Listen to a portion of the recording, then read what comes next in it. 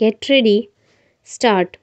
In the course of the discussion, it has been very ably pointed out by a large number of speakers as to how the rubber industry is in the grip of certain foreign elements and Indian monopolists at the top. We know that there are small planters and producers, but the hold of the Dunlop Company was also mentioned.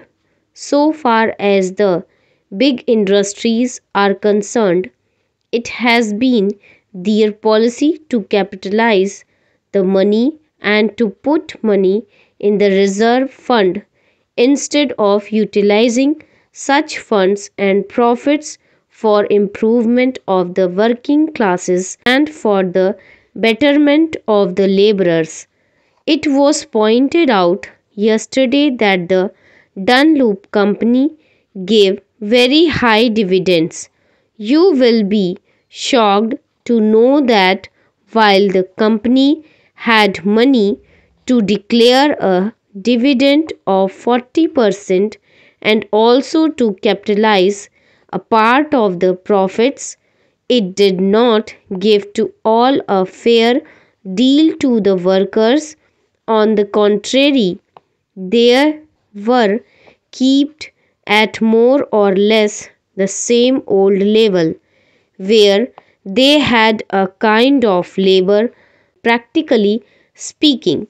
Therefore, it becomes necessary to look into this matter.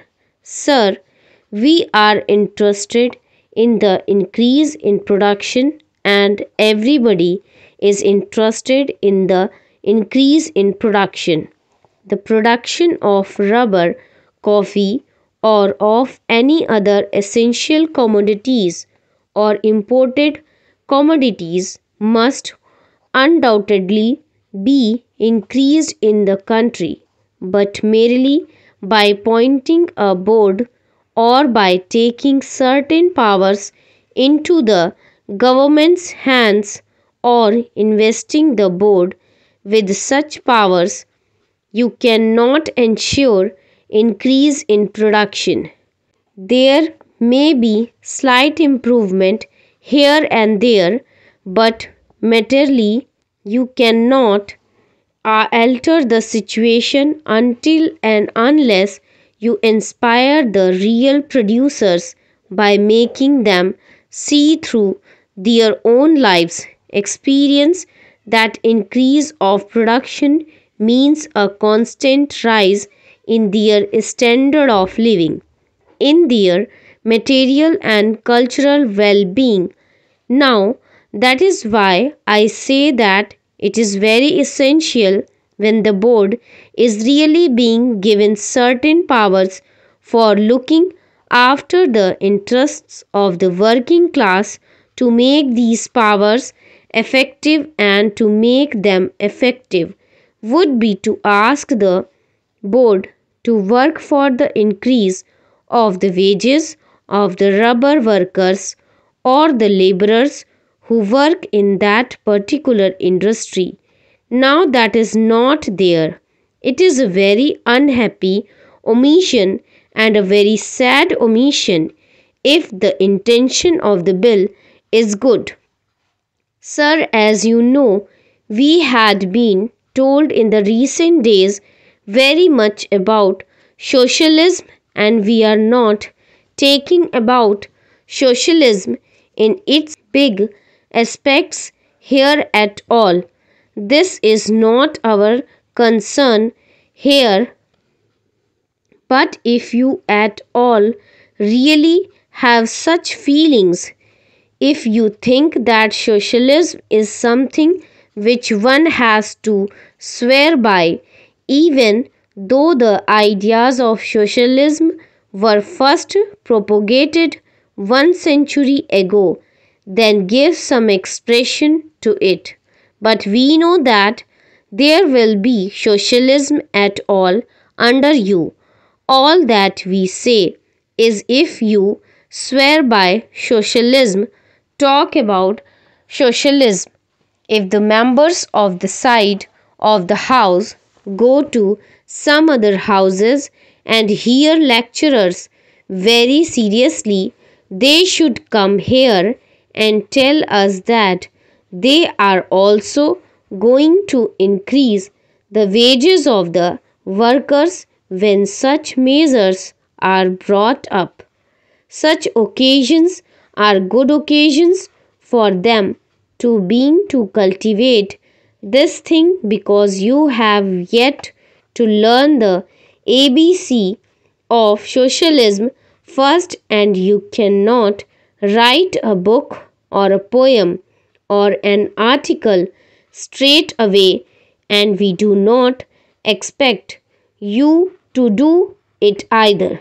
But if you are really sincere about what you are talking, you should try to learn the ABC, that is to say, being with giving the workers a fair deal, giving them a living wage, and dealing with the workers. Here in this bill, you should make provisions for them. I do not suggest to the minister that in this bill there should be provision that so much wages shall be given to the rubber plantation worker or fix a scale and all that sort of thing. All that I have proposed in this amendment is that the board should be given that reorientation of outlook, should be given the direction that the wages have to be increased and that they have to consciously work for it. That is all that I demand in this amendment. Sir, we do not like that our workers should be exploited by the pupil, and he will not deny, because it has been pointed out from that side of the house also, that huge profits are being amassed. They cannot spend the money. British who are earning out of this industry cannot spend the money. With all their luxury and extravagance, they cannot spend that money here in this country. They spend this money abroad. Even then, they retain some money in their hands. They would rather keep them in banks idle than give this money to the workers for bettering their lot, for improving their conditions, which determines in the final analysis whether the production of the country would go up or not. Now, sir, I read with great interest the Select Committee's report, especially the portion of the evidence appended to it. And I would ask you also, sir, to reread, if you have already read this interesting document. You see here Mr.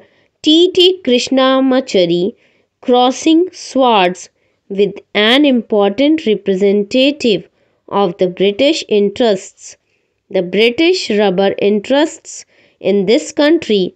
Now it is all a wordy battle.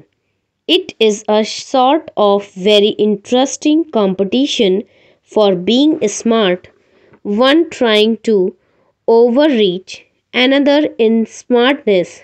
But at the same time, out of these discussions, it emerges that the British interests are totally unmindful of the interests of the workers, of the interest of the country as a whole, although the British gentlemen who came here to give evidence spoke of national interests and all that.